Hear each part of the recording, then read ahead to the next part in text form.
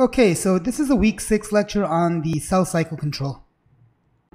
So looking at the cell cycle control, why is it needed?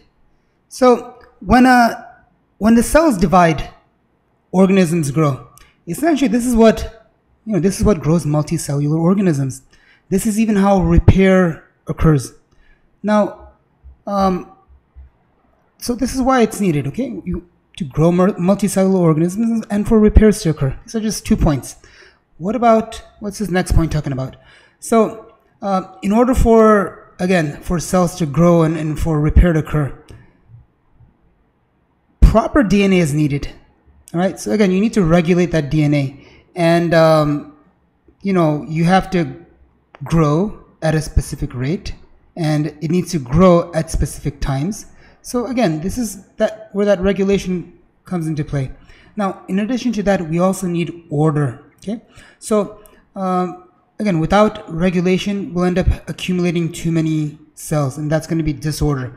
And when we have this disorder, then we end up having chaos that forms. So to give you an example of that, when you don't have regulation and there is not an order to specific events from taking place. So in other words, again, let me put it in a different way to you. If we were going to bake a cake, we need to start off, we have a recipe, and in order to make that, you need to have, I don't know, maybe a cup of flour, and then you need maybe a cup of water that you mix first, and after you mix those two things first, then you add in some butter to it, for example. Then you mix that butter, and then you add the sugar, and then you mix in the sugar. So again, you're mixing specific ingredients at specific points in time. So, and the quantities of these ingredients is also measured. So again, this is our regulation, and when we add each one of those things, that's the order. When do we put in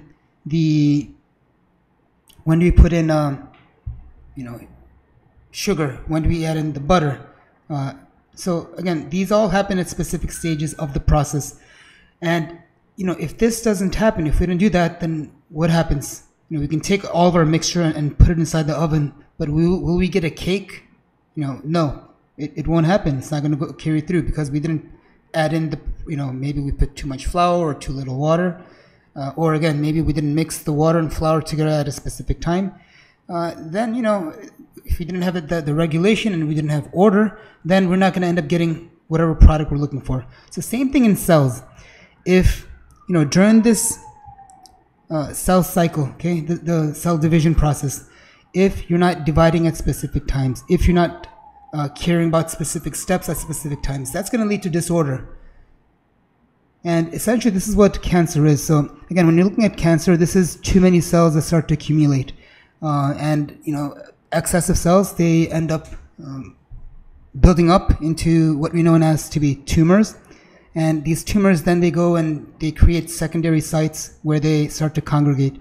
And this is what metastasis is. So very simplistically, cancer is just uncontrolled cell division. Before we move on to the lecture, let's just review some of the terms from the previous lecture that we had.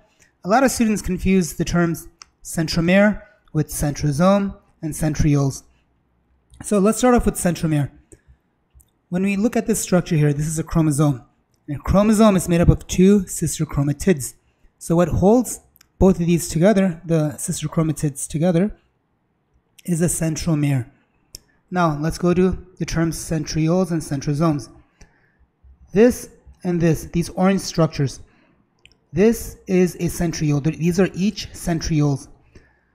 In animal cells, when you have 2 centrioles and we find them at the opposite poles of that cell, the term that we use to describe them is centrosome.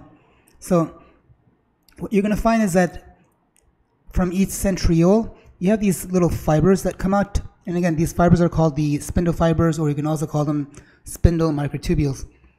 These spindle fibers will come and then they will attach to the kinetochores on the centromere, and then they will help separate the sister chromatids to the opposite poles, as in mitosis. So once again, remember, centriole are the structures to which the spindle fibers are attached to, and in animal cells, when you have 2 of these centrioles, again, and you can see them, they're at 90-degree angles of one another. We use the term centrosome to describe them. Okay, and remember, the centromere is what holds these sister chromatids together. Howard Pell in 1953 is the individual that's credited for first describing the cell cycle.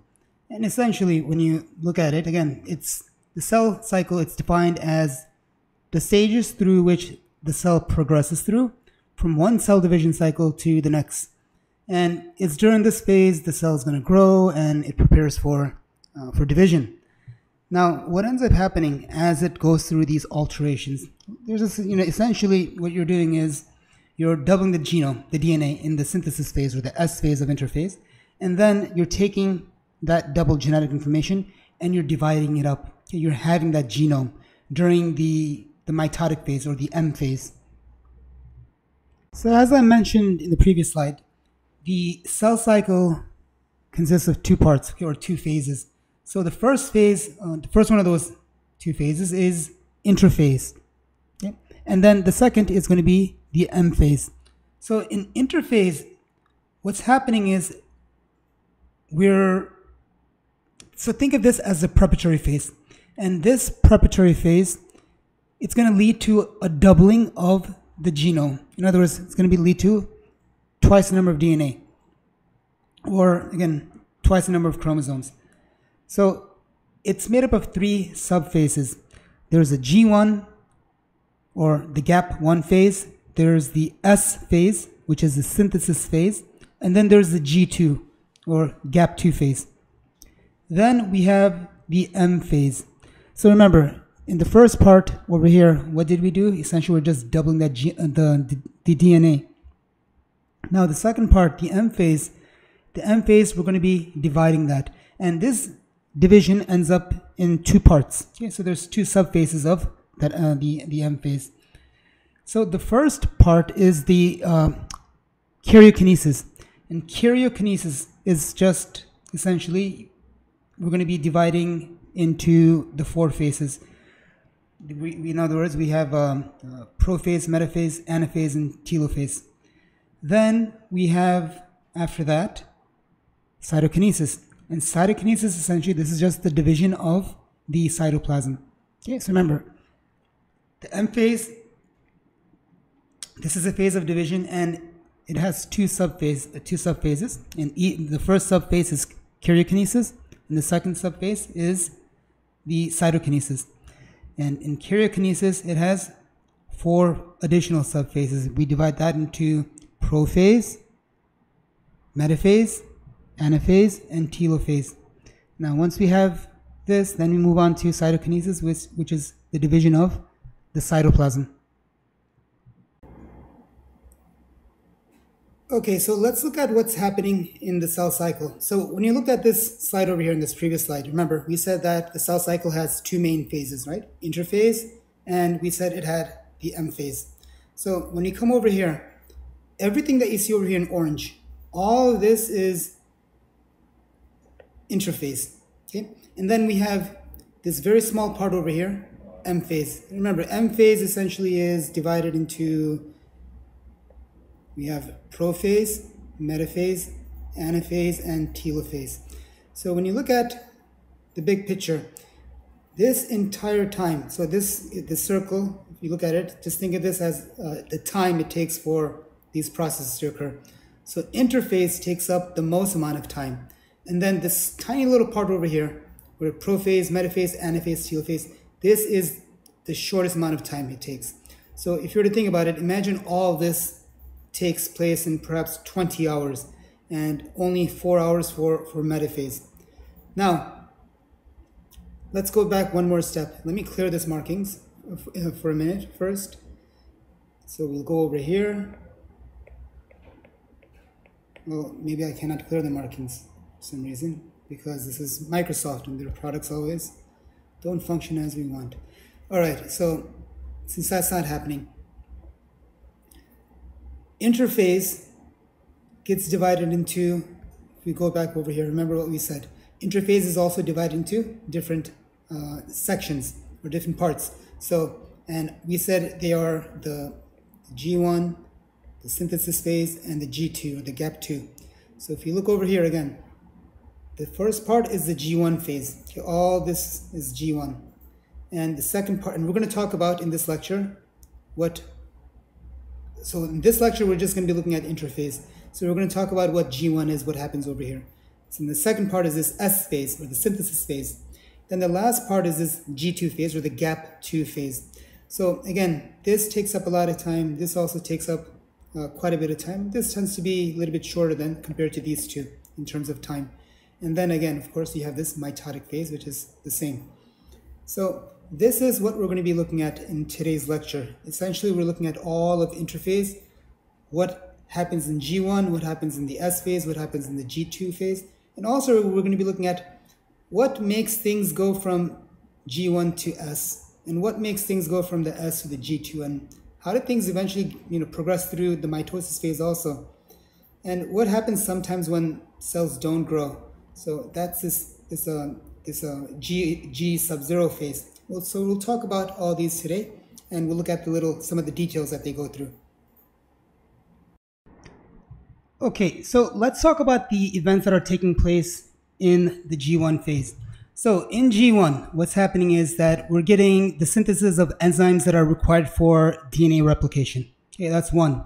We're also getting synthesis of RNA that's needed for transcription and translation.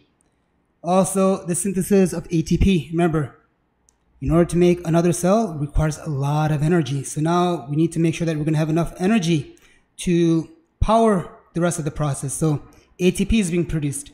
In addition to that, we're also synthesizing all the raw material the raw materials that we're going to be needing. So pentose sugar, phosphoric acids, the nitrogenases. All of this is getting ready. So DNA duplication in S phase can take place. Aside from that, so many other things are being synthesized.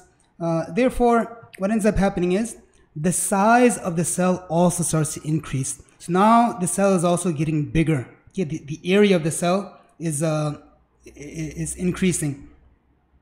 When all this is done, it's all ready. Now the cell is ready to enter the next phase, which is S phase. So at this point over here, if all these are in place, then the cell can enter. Let's put this down. The cell is going to be able to enter S phase. Okay, so if everything passes over here, and we're going to talk about how it's able to pass. So we end up having what's called these, and we'll have a checkpoint over here before we move on to the next phase. So there's a G1S checkpoint. So if everything is, if the cell has gotten big, if all these other things have taken place, then we're ready to move on to the next phase. So we have a cyclin CDK complex that comes into place and pushes it to the S phase. So so this is what happens in G1 phase. In the S phase, remember, so essentially what's happening over here, S is for the synthesis phase. What are we synthesizing? We are synthesizing DNA. We're having DNA replication that's taking place. However, keep this in mind. So in addition to the DNA replication that's taking place, the cell growth continues to occur throughout the S phase. And in addition to that, proteins and enzymes that are necessary for DNA synthesis, they also continue to be produced.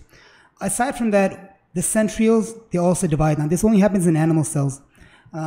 In addition to that, we also have the synthesis of histone proteins that are needed as well. And again, if everything is okay over here, then the cell is ready to enter into the next phase. Now the cell can go into G2 phase if everything checks out over here, if everything, once we get past this part. All right, so now we're in G2. So in G2 phase, what's happening? What are the events that are occurring? So first thing that we see over here is that we have the synthesis of tubulin proteins. Okay? These are required for the spindle formations. The other thing that we have is the synthesis of proteins that are going to be needed for the plasma membrane to form. Okay, so plasma membrane formation proteins are being synthesized, they're being produced. Also, we're going to make 2 new cells, so guess what? We're going to need twice the number of organelles. So the cell organelles are also doubled during this phase, in G2 phase. In addition to that, lots of AT molecules are going to be required in order for, excuse me, in order for the movement of these chromosomes to occur. So just to kind of give you an example, you need about 30 ATP molecules per chromosome for them to move to the equator. So again, ATP synthesis also starts to ends up being increased at this point. In addition to that, RNA synthesis also takes place, right? So this is a very busy and very energy intensive phase of the cell cycle that's in G2 that's taking place. So you can see that all the creation, the doubling of the material, this is all taking place in interphase. So remember, let's go back over here. This is where we're at over here. We went through here, we went through here, now we're finally over here. And the next stop is the mitotic phase. So during this time, we ended up getting everything that we're going to need in order to do what we need to do over here, which is, again, produce DNA. Now that we produce DNA, we continue to, again, even during this time, we talked about the continuation of producing proteins. And then when you come over here, again, we end up making more histones, we make more RNA. Again, a lot more energy is needed. And again, remember, even in G1, we were producing a lot of ATP just to power, to allow for G1 to take place, and also for the synthesis process. But it doesn't stop there. We still need a lot of energy to allow for this to take place. And then even for over here, okay, the things that are going to be happening over here, the energy gets produced to allow this cycle to complete. So this is essentially where we stop with the G2 phase. Okay, so now we are in M phase. And remember, we said that M phase consists of two subphases, right? First, we said was the karyokinesis, and the other was cytokinesis. And we said that karyokinesis, it has 4 subphases that are involved. So again, very quickly, remember, in prophase, what takes place is the chromatids are coiling, the nuclear membrane starts to disintegrate, as well as the nucleolus. In addition to that, we have the formation of the spindles. As we move on to metaphase, in metaphase, the chromosomes, they orient at the equatorial plane. Then we go on to anaphase, and remember, in anaphase, we have the chromatids start to get pulled. In other words, they're moving to the opposite poles. And in telophase, now that the chromatids are at the opposite poles, we start to have the reconstruction of the daughter nuclei that starts to form, and then the cleavage starts to form at that point. So remember, at this point, the cell is going to be elongated. Okay? It kind of looks like a football. And then we start to have this furrow that starts to come in from both ends. All right? And then in the last part, again, the second part to it, in cytokinesis, we're going to end up with 2 identical cells. So in cytokinesis, we get a formation of the cell plate, right? So again, this leads to an equal division of the cytoplasm. We end up having an equal amount of, again, we have 1 nuclei per cell. The organelles are also divided. The cell membrane. In other words, we have 2 identical daughter cells. Okay? So this essentially is the end result after we go through all these phases. All right, so we've made 2 daughter cells. What happens now? So post cell division, right? So after cell division, each of the daughter cells begins the interphase of a new cycle. Right now, some of these cells, for example, like your heart cell, kidney cells, cells of your liver, and neurons, after remaining in G1 phase for some time, they come out of the cell cycle and they enter the G0 phase, or G sub 0 phase.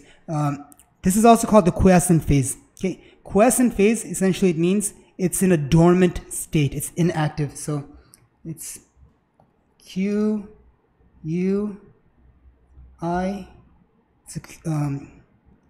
E, S, C, E, N, T. Okay, quiescent state. So this quiescent phase. So in the quiescent phase, the cell division stops, but other activities of the cells, it continues. So in other words, you have an active cell. It's just not going to be dividing. Sometimes the cell, it re-enters the cell cycle from the quiescent phase when it's required. All right, so the cell cycle, it doesn't occur in an unchecked manner. Right? So think of this as a quality control process. The cells, they're checked by regulatory molecules. They detect and they repair DNA damage, as well as the prevention of uncontrolled cell division. So they can either repair it, or again, if it's unrepairable, then they can take other steps to go end up stopping that cell from growing. And again, in some cases, it'll direct the cell into apoptosis, and that's, the cell will die. It's just cell suicide. It's programmed cell death. So, so there's two processes that can take place. So one, the first of these two processes is that, there's going to be, the first process is that there's going to be a signal for a growth. Okay, so you either get a growth signal or you get a stop signal. So either you continue, you grow, and you keep moving along this process, going from one phase to the next phase to the next phase, or you stop. All right, so you have two possibilities that'll happen. And again, these grow and stops, they happen at specific time points, and these time points are called checkpoints. Okay, and we have three major checkpoints, which we'll be looking at in a minute. In the next slide, we'll kind of go over this one more time. So remember, grow signal, we have a signal for grow and we have a signal for stop. Now, what makes these signals either, to grow or to continue, or to stop, go or stop? What ends up happening? So we have regulatory molecules. We have two classes of these regulatory molecules that determine a cell's proper progress through the cycle. So the first one of them are cyclins, and the other are cyclin-dependent kinases. So again, when you look at this name over here, cyclin-dependent kinases, these are kinases, these are enzymes that are dependent upon cyclins. Okay, so they can't function by themselves. They need the cyclins in order to be able to do their job. And essentially what they do is they go about phosphorylating they activate other proteins.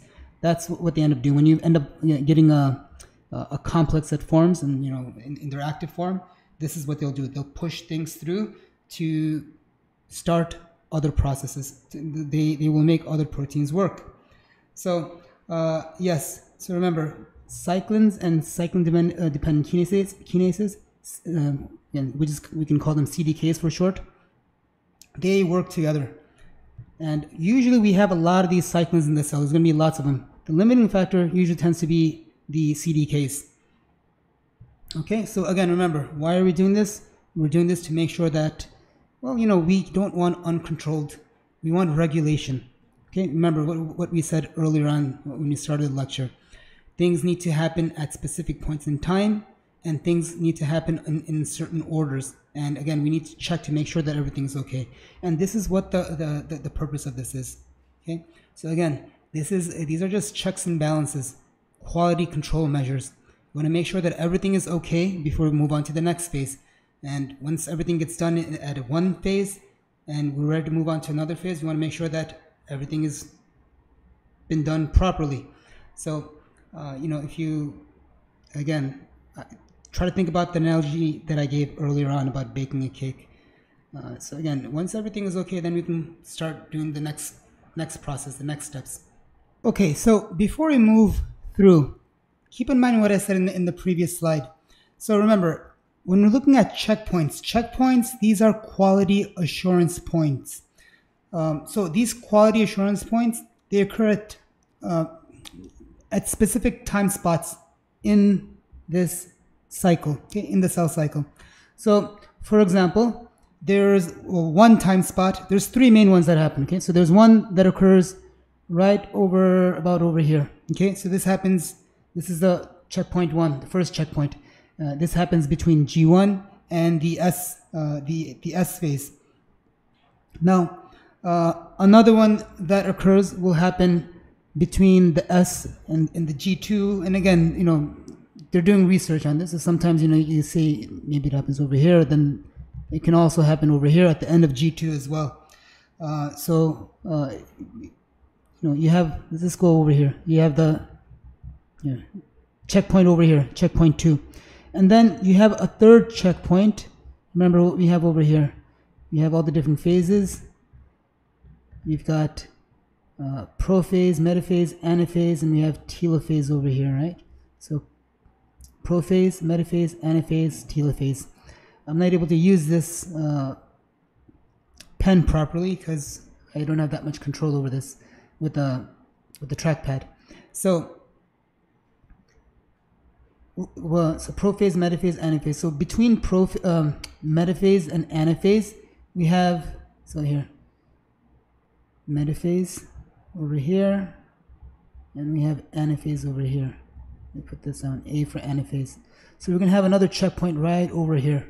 Okay, so again, you've got one checkpoint over here, you got second checkpoint over here, checkpoint number 2, checkpoint 1, checkpoint 2, and this is our third checkpoint over here. Let's just put it that way, like that. 1, 2, 3. All right, so again, as I said, these are specific points, time spots within the cycle.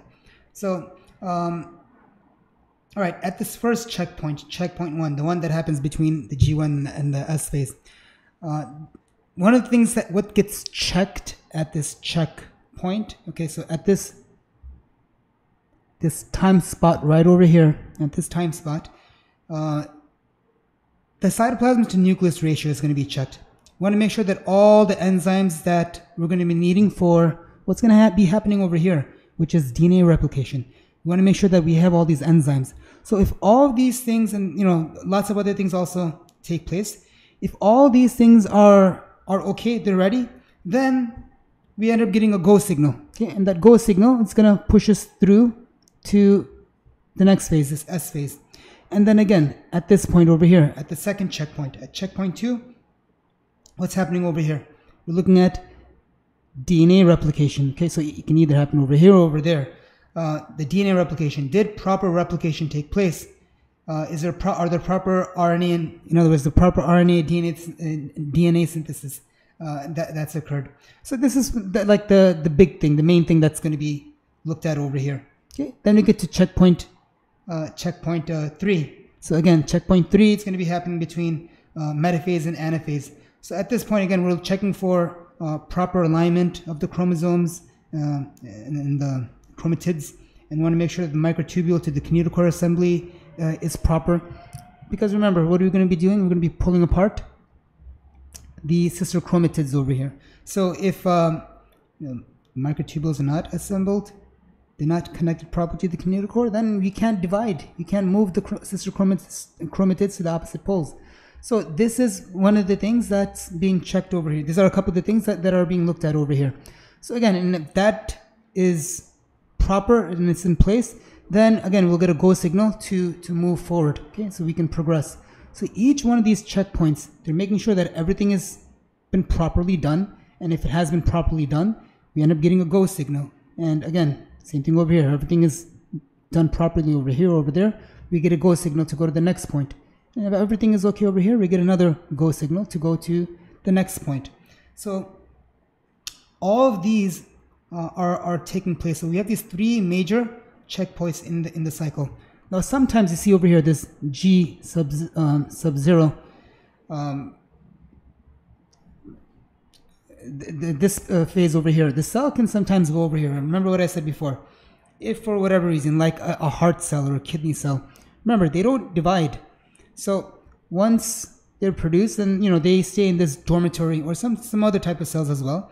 They end up staying in this dormitory phase where, you know, they're not going to be dividing or anything. But again, the cell is metabolically active. It's doing what it needs to do. That heart cell is going to be continuing to work, to do all it does, which is contract, so the blood can be pumped between the chambers. That's going to continue to happen. The only thing is that cell is not going to divide. it won't reproduce. It won't reproduce itself. So that's where it stays at this point. Now again, sometimes, so I gave the example of heart cells and neurons. That's it. Once they're over here, they're not gonna get back into this G1 phase. So other type of cells, sometimes they do go into this this phase, this resting phase, or this timeout phase, if you want to think about it. And then, certain events cause them to enter back into G1 phase, and then where they will end up continuing the cycle. So that is also a possibility.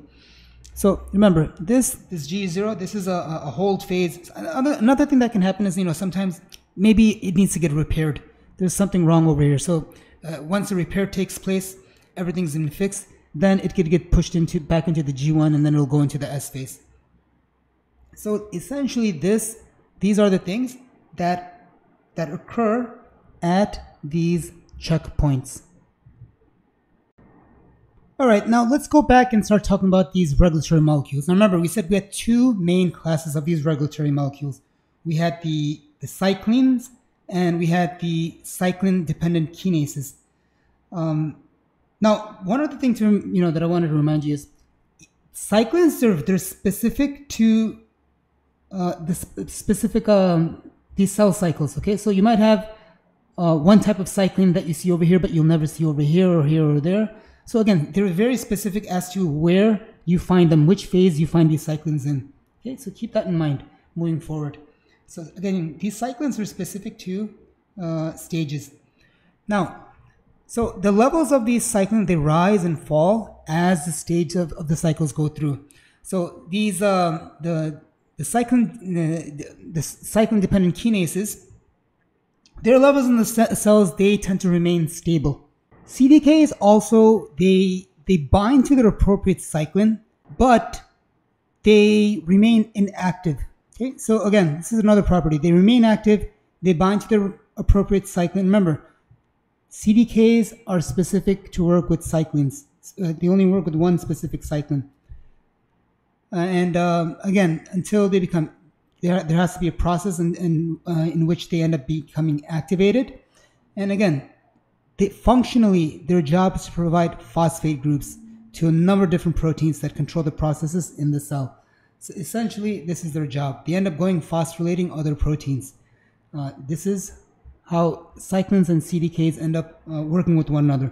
So if you look over here, for example, in G1, the main cyclin that works is the D cyclin. And again, in G1, the main cyclin-dependent kinases, or the main cyclin-dependent kinase, is CDK4. Also CDK6 is there, and there's other ones, but we'll keep it simple for now. In S phase, okay, the cyclin, we find cyclin E and A, and the CDK we end up finding in S phase is CDK2. And in the M phase, the cyclin that we find is cyclin B. Okay, so, and what's the CDK we find? We have CDK1 in M phase. When we look at the slide over here, so this is telling us that in G1, we have cyclin D, and the cyclin-dependent kinase is CDK4. And what's the cyclin CDK complex that forms? You have a G1 cyclin and cyclin D, a CDK complex that forms. And then over here, you see the function. It inhibits some of these proteins, these RB proteins, retinoblastoma proteins, and these retinoblastoma proteins, they end up signaling the cell to start preparing for replication. And then you go on to the S phase. We have cyclin E and cyclin A. And what's the CDK? It's CDK2. So again, you end up getting this cyclin E, CDK2 complex that forms a cyclin A, CDK2. And this activates DNA replication. When you go to the G2 phase, again, we have cyclin B over here, and we have CDK1. And we end up having a cyclin B, CDK1 complex that forms. And this essentially activates or pushes the process of mitosis through. So remember what I said earlier. Cyclins, we have a lot of CDKs, but we don't have too much cyclins. So if you look over here, as you look at the concentration of cyclins versus the phases at the time points, So you'll see that initially in G1 phase we don't have too much cyclin D, but as you progress through, the amount starts to go up, it rises, and then it tends to remain pretty much stable throughout the S and the G2 phase, and then it starts to decline afterwards. However, take a look at cyclin E. Notice that cyclin E, it goes up and it peaks right at the end of the G1 phase, and it goes on for a little bit of the S phase, and then it starts to decline. It comes down, it declines right away, and then it's gone. We don't see it anymore. Same thing with cyclin A. Cyclin A levels slowly, much slower, they start to rise towards the late part of G1 phase, and again towards the end of the S phase, they approach their peak, and then as we enter mitosis, they start to decrease. As for cyclin B, okay, cyclin B ends up being produced or at the start of, looks like almost at the start of S phase, and its numbers, they start to increase slowly throughout the S phase, and again they take a real sharp increase over here. The steep changes quite a bit significantly in the G2 phase. So at this point, by the time you get to the mitosis, you end up having a peak amount of cyclin B, and then again shortly afterwards it declines. So nearly everything, we end up having a peak, and then they start to decline afterwards after a certain point. So again, you find them at specific points, and again usually where they tend to be they peak at, this is the point where they're going to be utilized the most. So again, cyclin B, we need it, and it only works during mitosis. Cyclin A, well, we need it at this point in G2.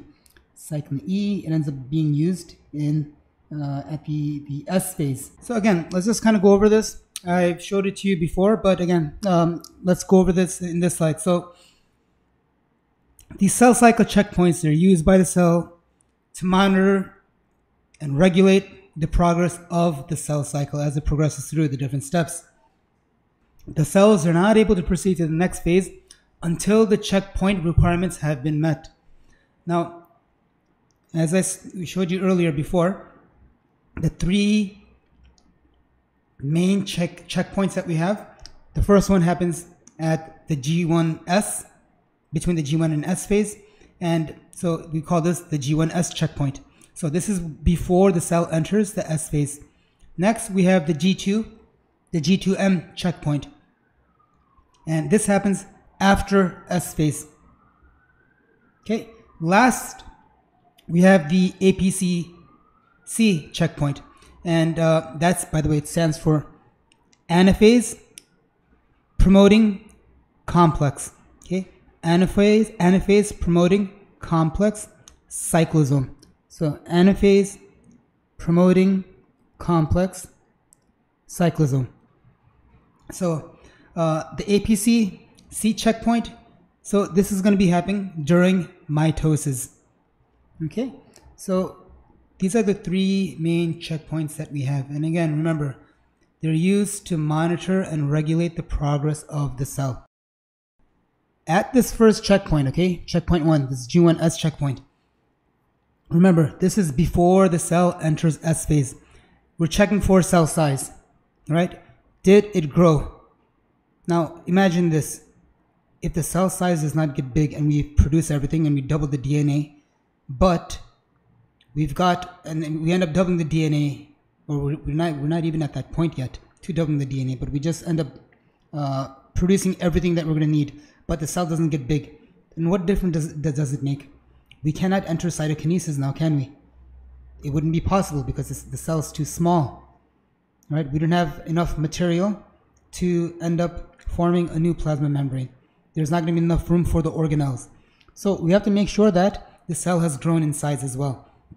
So this is one of the main things. Again, do we have enough nutrients that we're going to need for the other two stages to go through? Okay. Next thing we're going to be looking for, is there any damage to the DNA? So it's checking for all the preparation. So other preparations also. We're looking at, excuse me, we're looking at proteins. Do we have enough proteins in ATP energy that we're going to need for, remember, this cell replication process requires a lot of energy. So if we have all this, okay, we have all the proteins, we have all the ATP, that's what it's going to be looking at as well. Yeah, it's also going to check whether, for cyclin checks, it's going to check for whether the S-phase cyclins and the CDK complex has been paired. Okay, is it activated? Is it ready to initiate the DNA replication? So once all this has taken place, then the cell is able to pass on and move into the next phase. Okay, now we're at the G2M checkpoint. So remember, this happens after S phase. So what's going on over here? Well, what did we do in S phase? We synthesize more genetic information. We synthesize DNA. So it's checking for proper DNA replication. So in addition to that, it's going to make sure that all the preparations that are required for M phase are met. So it's going to be looking at all the proteins, if there's enough ATP, etc., etc. Make sure that all of that is there to go on to the next part. Also, it's going to be looking for tubulin, as tubulin been synthesized. In addition to that, it's going to check to see whether the M-phase cyclins and the CD complexes, if they've been activated, not activated, but if they've been paired, if they're present or not. So it's going to be checking for that as well. So if all these things, everything is okay, then we're going to get a go signal. So remember, this is a checkpoint. So if everything is okay over here, then we get a signal to move into the next part, which is the M phase. Then we arrive over here at the APCC checkpoint. So what's going on over here? Well, very simplistically, we're looking for proper alignment and microtubule assembly to the kinetochore. So if everything is okay over here, then we're good to go. We're good to proceed on through the remaining process of mitosis. So once that's done, then there's a couple of options. The cell will either go back into the cell cycle, or again, remember, you can go and just stay in that GO phase where it remains inactive. So remember, cyclins, they're a type of protein that control the progression of the cell to go through the cell cycle, and they're not able to move through the subsequent stage of the cell cycle unless that specific cyclin ends up meeting its threshold. So cyclins, they work with other enzymes, they work with other proteins called cyclin-dependent kinases. Okay, so cyclins work with enzymes, the CDK enzymes. All right, without them, they're not able to function.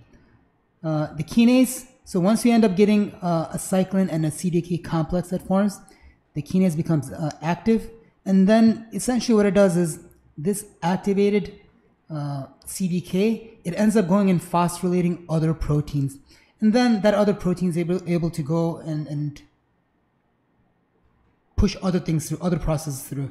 Okay, so this is essentially what ends up happening with cyclins and CDKs, and how the cell cycle progresses through, how it pushes through. So the activation process of cyclin and CDK is not easy. It's a rather complex process, but I'm gonna try and simplify it for you to go through it by giving you an example of what happens. So remember, what's happening is this. Remember, overall, considering everything that we've learned so far, as a cell progresses from one stage, for example, from G1 to S, there's going to be a checkpoint.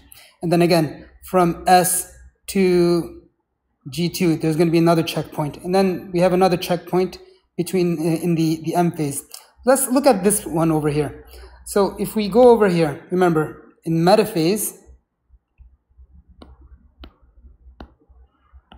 we have prophase, metaphase, anaphase, and telophase. So in the mitotic phase, we have prophase, metaphase, anaphase, and telophase. And remember, we have another checkpoint right over here.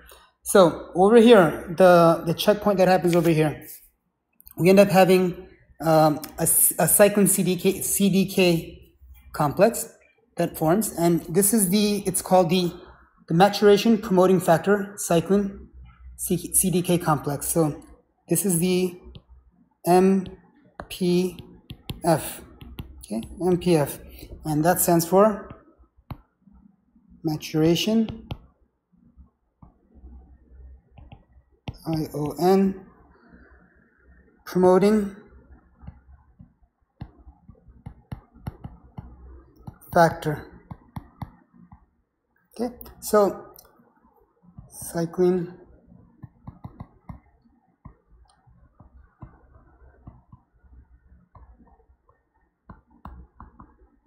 okay, so the maturation promoting factor cycline CDK complex.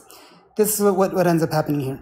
So in order for this to occur, in order for the cycle to go from this phase and then on into the next, again, for the cycle to reoccur, what needs to happen is that, first of all, you end up having cyclin and CDK that need to come in pair. So remember, over here, if you guys remember if you go back a handful of slides, let me switch this out into a different color. Let's go with blue. So we have a complex that forms, okay? And this is going to be our cyclin-dependent kinase. And so this is CDK1, okay? And then the cyclin that we find over here is called cyclin B. So let's give it a different color. There we go. Actually, here, let me kind of, oops.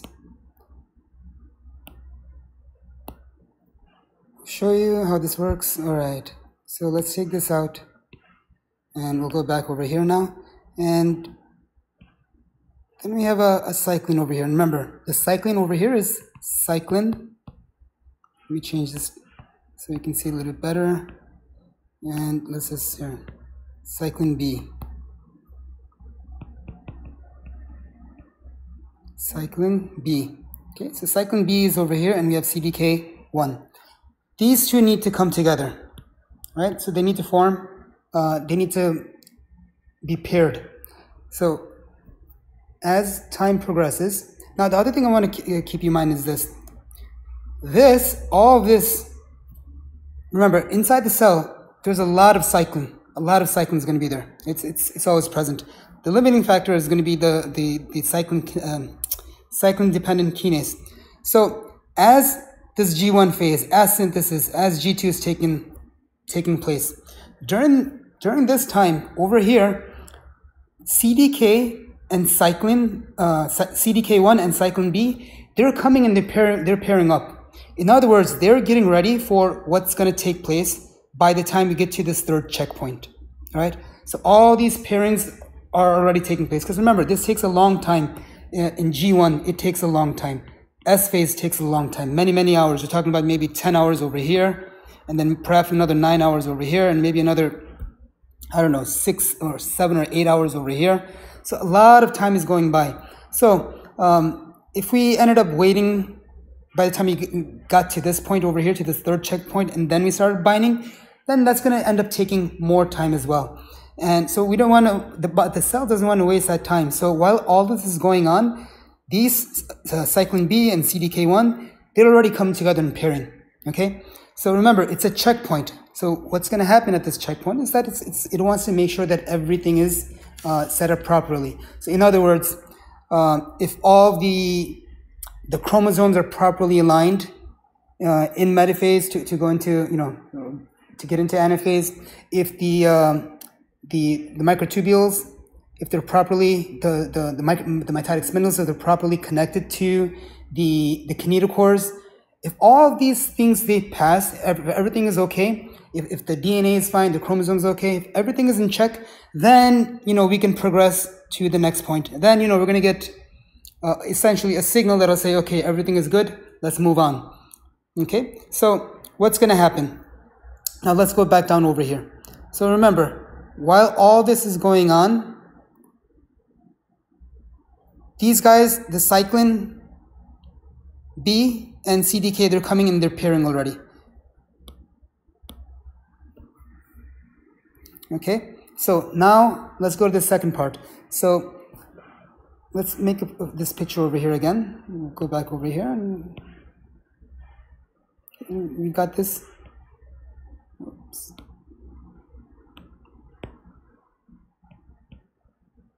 Okay, now these two have paired. All right, we can see that over here. We've got this pairing that took place. So the first step, we had cyclin B and CDK1. Then they come and they pair. Now what's going to happen next is, okay, the second part, these two are paired. However, it's not active. So these are paired, but it's inactive. Okay, they're not ready to do anything yet. They're incapable. Why? Because what ends up happening is this. At this point, there's two enzymes that come over here. Two enzymes that come into play. These are kinase enzymes, and they end up phosphorylating CDK. Okay, so they'll come and phosphorylate this guy over here, CDK1. They end up phosphorylating that. So let's draw another photograph or picture over here. Let's move along. So here we go. All right, and what do we have over here? This is our cyclin-dependent kinase 1, and then we have our cyclin over here. Remember, they're paired. And this is cyclin B. Okay. Now, remember, this CDK1, this is what? These are made up of amino acids, right? So on each, so there's an amino acid over here, and there's going to be an amino acid over here, and there's going to be another amino acid over here. So two of these enzymes, they come and they phosphorylate. One's going to phosphorylate over here at this point, and the enzyme that comes and phosphorylates over here is called, okay, this is going to be called the Wee enzyme, okay, Wee1 enzyme. So Wee1 comes and it phosphorylates this amino acid. All right. Now Wee1, this is a inhibitory enzyme. All right. So then on the other end down over here, we have another enzyme that comes in over here. Now the enzyme that comes over here is called the CAC enzyme. Okay. So this is also going to phosphorylate. So this is called the CAC enzyme. Now CAC enzyme, this is a activatory enzyme.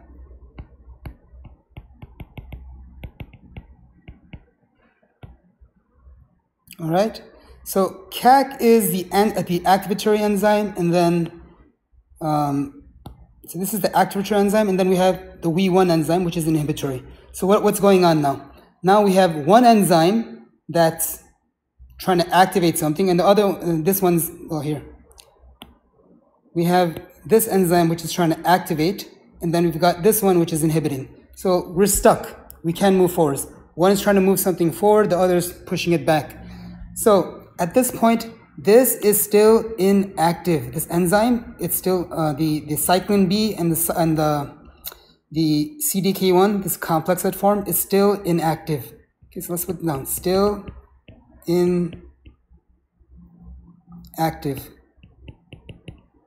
Okay, so we're still inactive right at this point. Now, remember, we are over here at this point. We're in the mitotic phase. So at this point, what ends up happening is this.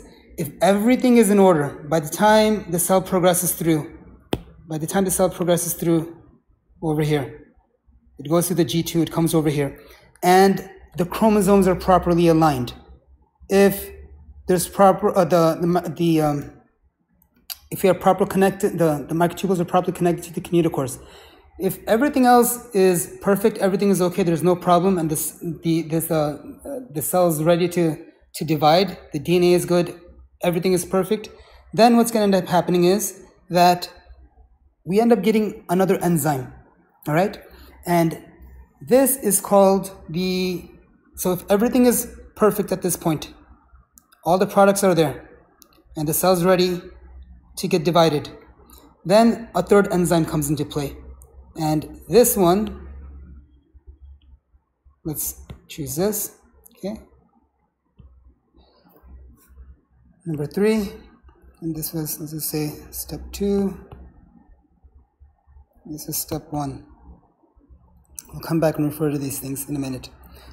So next what's going to happen is this. At this third point, let me draw out the photographs, the pictures first, and then we can kind of go through it. So here we go again.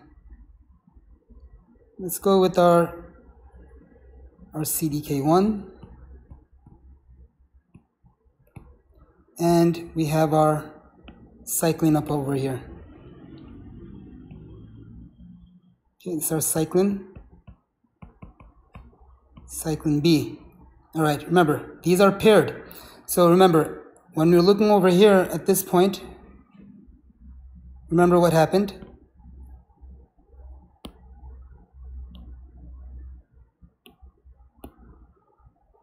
Let's go over here. Remember, we have phosphorylation over here. This is inhibitory. Then we had the other one over here. This is the activatory. And what did we say? This complex form, but it's stuck. It's not able to do anything because we have this activator and inactivator. So what do we need to do in order to make this work? We need to get rid of this inhibitory. We need to get rid of V1. So we need to cleave this. So what ends up happening is this. As I said earlier, if everything is okay over here, right? All the checks are in place, the chromosomes being aligned, the microtubules properly connected to the kinetochores, the DNA is good, then this enzyme called, let me move back over here, change this out. Let's go to black for a minute. The name of the enzyme is, okay, it's CDC 25 phosphate, okay, CDC 25 phosphatase enzyme. Okay, so CDC 25 phosphatase enzyme, it's going to come over here. Now, let's go back here. Remember what we had.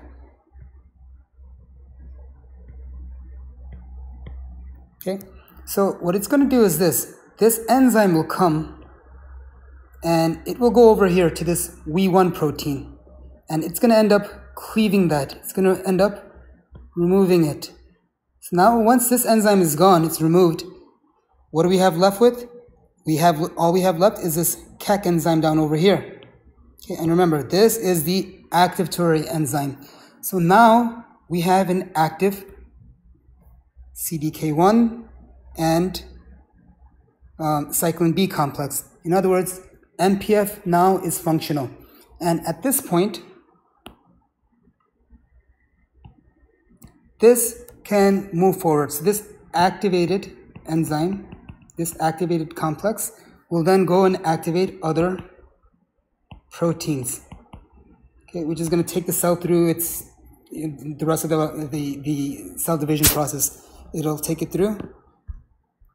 It'll drive it through the rest of the way down over here. So this is essentially what ends up happening. So let's kind of go over this one more time. So again, what's going to end up happening? We have let me use this marker and let me just use purple and kind of go with the smaller one at this point. There. So we have CDK1 and we have cyclin B. These two will come together and they pair, okay, which is what we're looking at over here at this point. They're paired, however, they're still inactive. So what ends up happening now at this point is we get two kinase enzymes. One is the V1 and one is the CAC enzyme. So both V1 and CAC, they come and they phosphorylate CDK1. Okay? So now that CDK1 is phosphorylated, the next thing, remember, it's still inactive at this point. So the next thing is that, it's going to go through and check to make sure that everything is moving about properly over here at this point. If all the chromosomes are properly aligned, everything else is okay. And if everything else is okay, there will be a production of CDC 25. Okay? So if everything is okay, we have CDC 25 present.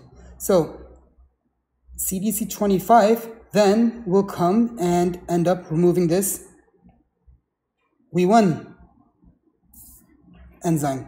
And once WEE1 is removed, it's dephosphorylated, then at that point we have this complex which is activated. So MPF at this point, so remember, what do we have? MPF is going to go and activate other proteins, right? So this is what ends up happening. This is how these cyclin and CDK complexes, they end up working overall. All right, so far we talked about checkpoints, and we said that if everything's okay, then the cell continues. So and then we talked about the cyclin and cyclin activated kinases forming complexes to continue the process to move forward in the subsequent steps. Now the other thing is what if you do not get that? Meaning, what if the something is wrong? Then what happens? Well, at that point we have some options. So remember, if we have two options, right?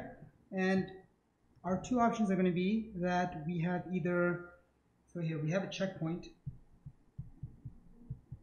and in this checkpoint we have either a positive signal or we have a negative signal. Okay. Right. So the checkpoint could be either positive or negative. Now, what happens if we have a positive signal? Then it's easy, right? If we have a positive signal, we know that we're going to end up getting cell division that's going to take place. Cell division takes place, and that happens. We end up getting the cyclin and the CDKs, okay, forming complexes, and then they progress the stages through. Now, what if the signal is negative? And we'll talk about what it means to have a negative signal. So if the signal is negative, in that case, we didn't get a cell division signal, but we get a signal we have a stop signal. Okay, so this is what happens. You get a stop signal. And when we get that stop signal, now we have a protein that comes into play. So that could be, for example, that could be P53,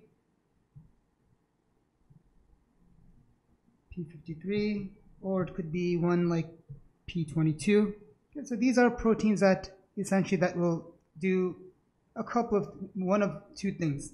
Okay, they will either repair or fix whatever is wrong, or the other option is that they end up killing the cell. Okay, so these are the two options that could result. All right, so if you look over here again, just to go over at these checkpoints that we have, two things can happen. Either we get a positive signal, and positive signal, everything is okay, then we progress to the next point. So again, let's just say we're at the G1, and we have all the proteins and the enzymes that we're going to need, and the cell's grown in size, gotten big, the cell size is increased, the ratio is okay. Then, in other words, we have a positive signal, and cyclins and CDKs, they're going to end up pushing the process into the S phase. All right, now what if that didn't happen? What if that was not the case? What if the cell was too small, it didn't grow, or something was missing? Then, at that point, there's a negative signal. Okay, so that negative signal essentially is going to be a stop. Like, don't go to the next part. Why would you want to go to the next part if there's a problem? Because whatever problem that is, that's going to end up being replicated if it's a replication problem, or it may not even allow for that cell to divide properly. So you stop it. And now at that point, there's two possibilities. So again, what stops it? Again, this P53 protein, or it could be P22, or there's another one. Maybe it's anyways, we end up getting this P53 protein. Let's just stay with this. It's going to end up doing one of two things. Okay, P53 essentially will either repair or fix. Okay, it's either going to repair or fix, or we should not have this. It's either going to repair or fix, or it's going to kill that cell. Okay, and that's called apoptosis. Okay, so one of these two things will happen. Either the cell dies or the cell gets repaired. Now, let's continue with this. What are these negative signals? So what are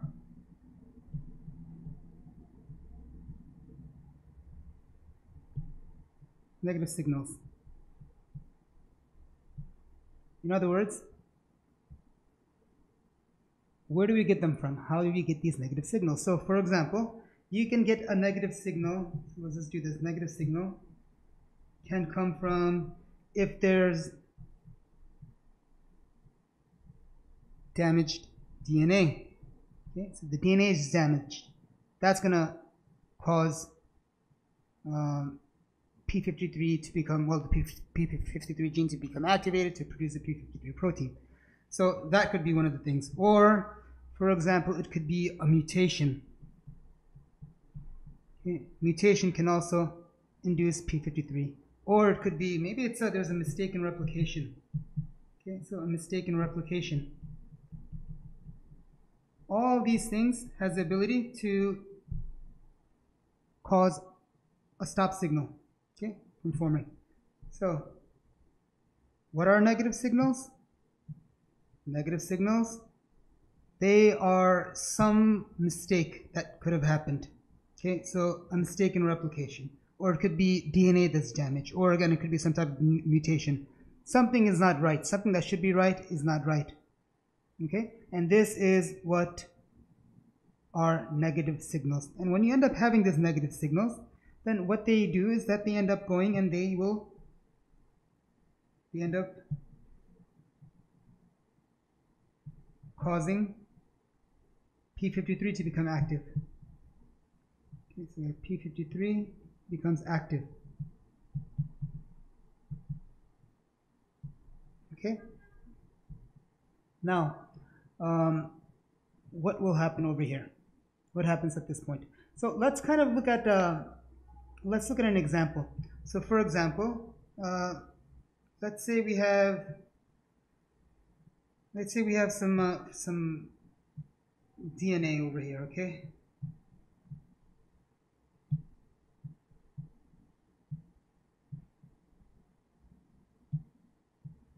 And let's see, this DNA gets damaged.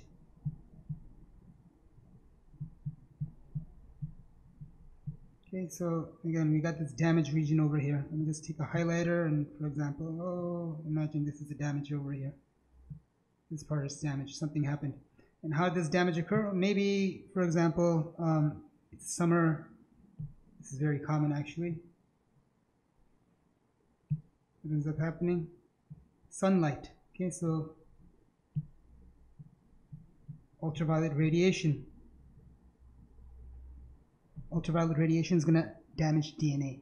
Now we got some bad DNA. DNA has been damaged. So what happens? Well, over here, some sensory proteins. Let's continue writing.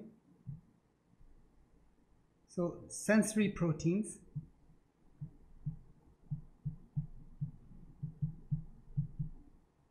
we have sensory proteins, and these sensory proteins, guess what they do?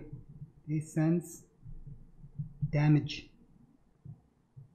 Now, two of these sensory proteins are CHK and ATM. Okay, so we have CHK and ATM. Right? These are sensory proteins, and again, what they do is they are able to recognize, again, sensory, they can sense damage of, in this case, we're talking about DNA. Now, so, by the way, so this CHK, just so you know, this is, it's a checkpoint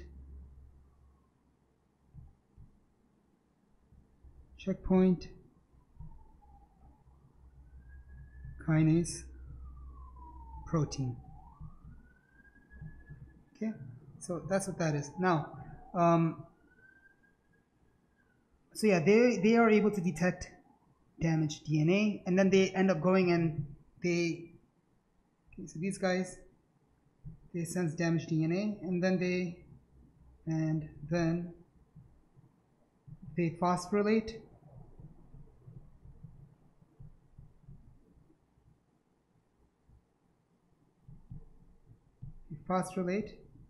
P53. Okay, so this is what they do. CHK and ATM, they are able to phosphorylate P53. So let's talk a little bit more about that. So essentially what ends up happening is, well, let me show you. Again, let me draw this out for you to make you understand what's going to happen. Now, this DNA gets damaged and CHK is able to sense it, right? So when CHK senses that damage, they end up phosphorylating P53. Okay, now next we have, let me show you, we will have, let's make a protein over here. Oops.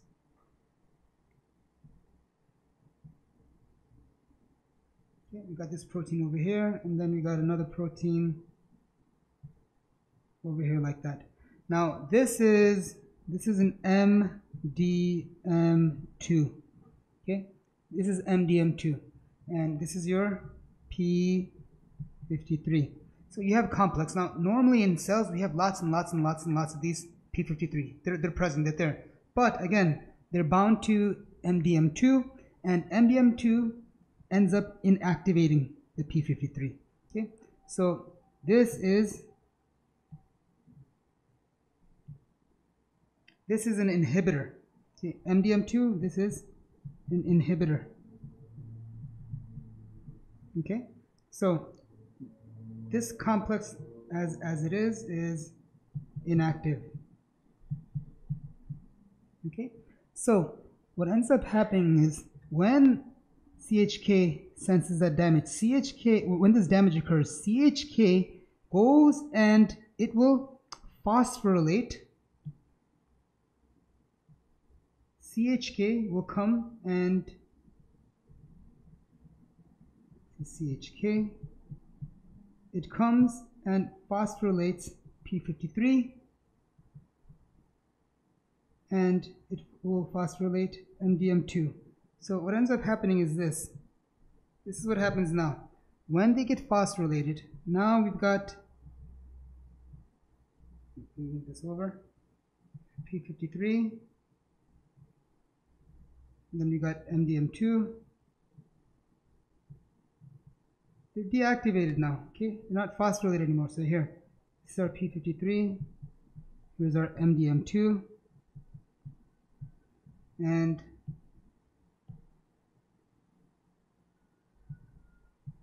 phosphorylated. So they're both phosphorylated now. So now we have inactive. Once MDM2 gets phosphorylated, it becomes inactivated. So CHK, okay, essentially it's going to break apart this binding with P53 and MDM2 again, and then it will by phosphorylating it. So now once this has been deactivated and P53 has also been phosphorylated, now P53 is active.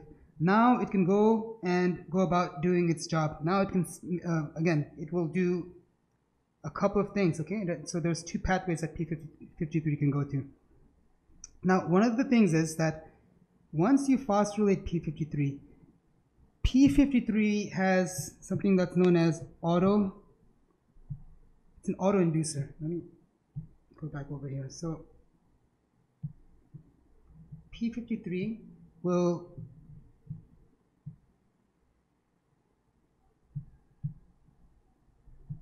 auto-induce. So what does that mean?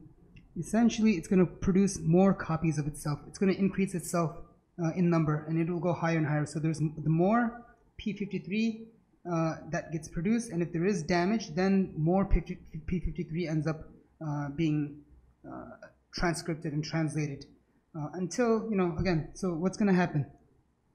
P53 has a couple of options. Remember what we said before. It can do two things, right?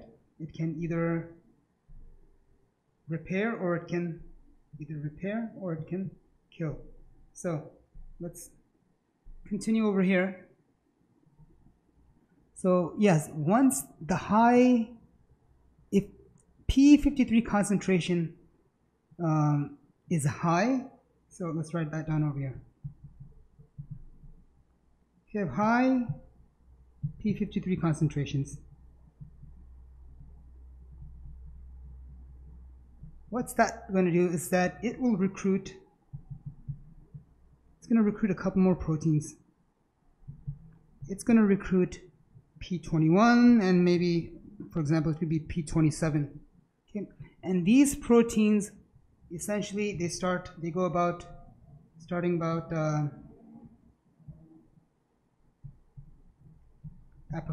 apoptosis. Okay, remember, apoptosis, this is programmed cell death. And again, this can happen through one of two ways. It could be either through an intrinsic or the extrinsic pathway. You don't have to worry about that now. So one of these two pathways ends up killing the cell. Because remember, if these levels, again, like I said, if these levels go up they go up very high, then these two proteins start to get recruited, and then they go about essentially killing the cell. So the other thing that P53 can do is that it can try and repair. Okay? That's the other thing that it could happen. So it's going to try to repair or fix whatever the issue may be. So if it's able to do that, then great. Once the repair has been done, then the cell can produce, then at that point, the signal may change from a negative signal into a positive signal. Okay, so that's the other possibility that could happen. So let's see. We spoken about the different signal types. Let me make sure I didn't forget anything. All right, yeah, so let's just kind of go over this very quickly, and we'll try to use a different highlighter so we can kind of understand what's going on. All right, so we talked about checkpoint signals. All right, and in checkpoint signals, once again, we said that the signals can be either positive or they could be negative, right? So positive or negative signals. For the signal is positive, the cell cycle continues into cell division, and again, that occurs with the use of cyclins and cyclin-dependent kinases. If it's a negative signal, and we talked about what the negative signal could be, that negative signal could be damaged DNA, or could be some type of a mutation, or perhaps it's some type of a mistake in replication. If that's the case, then a stop signal occurs, and that stop signal essentially is with this P53 protein, or perhaps P22, which will do either one of two things. They will either repair or they will kill the cell. So if they repair the cell, if that's a possibility, and the cell ends up getting repaired, then that's great. This will continue, hopefully, back into this positive state, and division will continue. However, if that does not happen, then at that point, then the cell what ends up happening is more and more P53 ends up getting produced, as we talked about over here. Higher P53 concentrations result, which end up recruiting P21 or past P27, and that takes the cell into this apoptosis, either through an extrinsic or an intrinsic pathway, and then the cell ends up being killed. Now, we also said that in order for P53 to properly work, we first needed that negative signal, and so that we use this example of DNA being damaged. So if the DNA becomes damaged, for example, through ultraviolet radiation, Then we said that this CHK, checkpoint kinase protein, ends up coming into play, and what it does is it goes and phosphorylates the complex, the p53 and MDM2 complex that is formed. It will break it up by phosphorylating it. Therefore, by inhibiting MDM2, well, MDM2 is the inhibitor, so it will phosphorylate the MDM2, rendering it inactive, and at that point the p53 becomes active. Okay, so CHK essentially will go and break up this complex by phosphorylating both p53 as well as MDM2. Now once this happens, remember both of these, this complex no longer exists. Now we have two separate products. We have MDM2 and we have p53 that are present. So, and then this p53, phosphorylate p53, it can go and cause other proteins to do other things. It will go about. One of the things that it will do is, again, it's just going to auto-induce itself. It'll end up recruiting more of itself. So hopefully this makes sense to you. Now that we've talked about, in the previous slides, we talked about how everything keeps moving forward. Okay, so remember, look at that in the circle. Remember we had all this is interphase. Oops, let's just erase this. So if we said that if all this, if we're looking at interphase,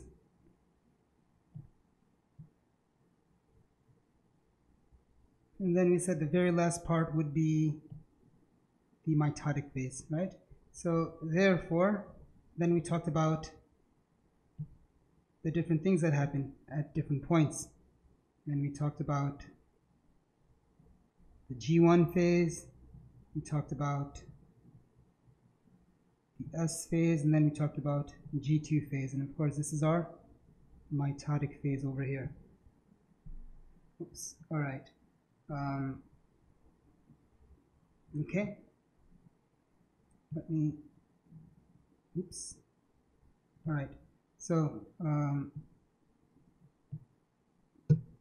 there we go. So this part over here, why does that happen? There we go. So remember, this always occurs in a clockwise fashion. So remember, we had a checkpoint over here, we had another checkpoint over here, and then we had a checkpoint over here. This is our third checkpoint over here. Why does this happen? Anyways, I think it's trying to get a date because I went up too high. All right, so if at these points, if everything is okay, then, you know, the cell, you know, it could just kind of keep on going. However, if at any one of these points, if something is wrong, so again, maybe the cell didn't grow. All right, so how do you get a stop over here at this checkpoint? So, or for example, let's just imagine we're at this point, this part over here. Synthesis, DNA synthesis didn't take place. What's going to cause the stop signal? You know, you can use the example of this one over here, where, you know, we end up having a negative signal. Now we're not going to be able to move forward.